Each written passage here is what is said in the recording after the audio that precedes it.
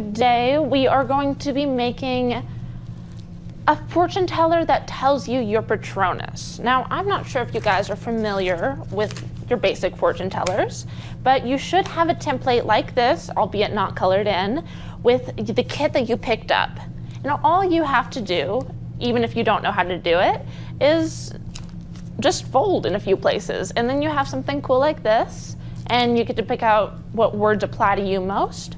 And after all is said and done, you will be given one of these patronuses.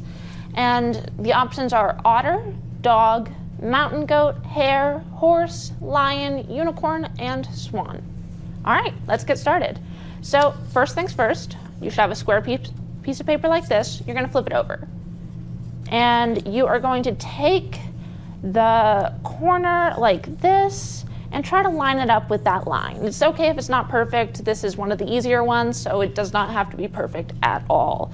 But once you think you have it, you fold it down like this. Mine's a little bit off, as you can see, but again, not a big deal. And then from there, take the other corner. You might start seeing a trend here. And fold it as perfectly as you think you can. That one was pretty good. And take the other corner and do the same,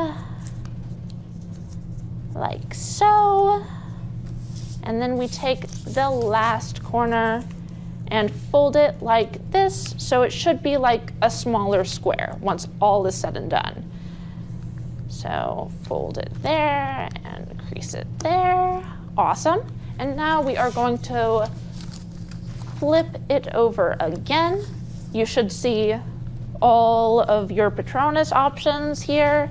And we are going to take the corner again and fold it as close to the lines as possible, like so.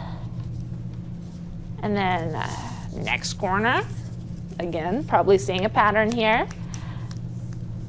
like so. Fold again, like so, and then fold one last time, like so. Okay, and then from here, you are basically done with the initial fortune teller. So all you have to do is make two creases, one like this, just fold it in half along the line, and then fold it out, and then fold it in half again across the other line. And from there, you can put your thumbs and your finger in this thing, pop it out a little bit, make sure it works all right, and there you go. There's the initial fortune teller. Now, the question is how to use it. So you may be able to see it goes like this. And the way I'm doing that is my fingers are moving like this. So we are going to take our fortune teller, and you are going to pick which of these words you think applies to you most, or which one you admire the most.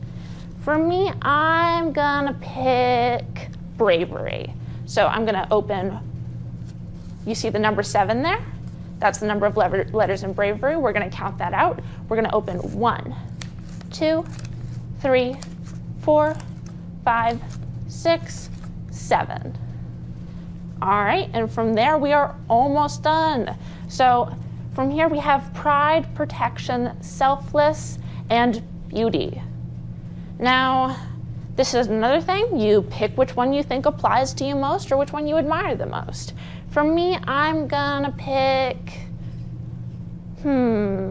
selfless. So now we just have to flatten it out, see which one the selfless is on, open it up, and my patronus is a dog. All right, guys, so that is how you make your very own fortune-telling patronus. And so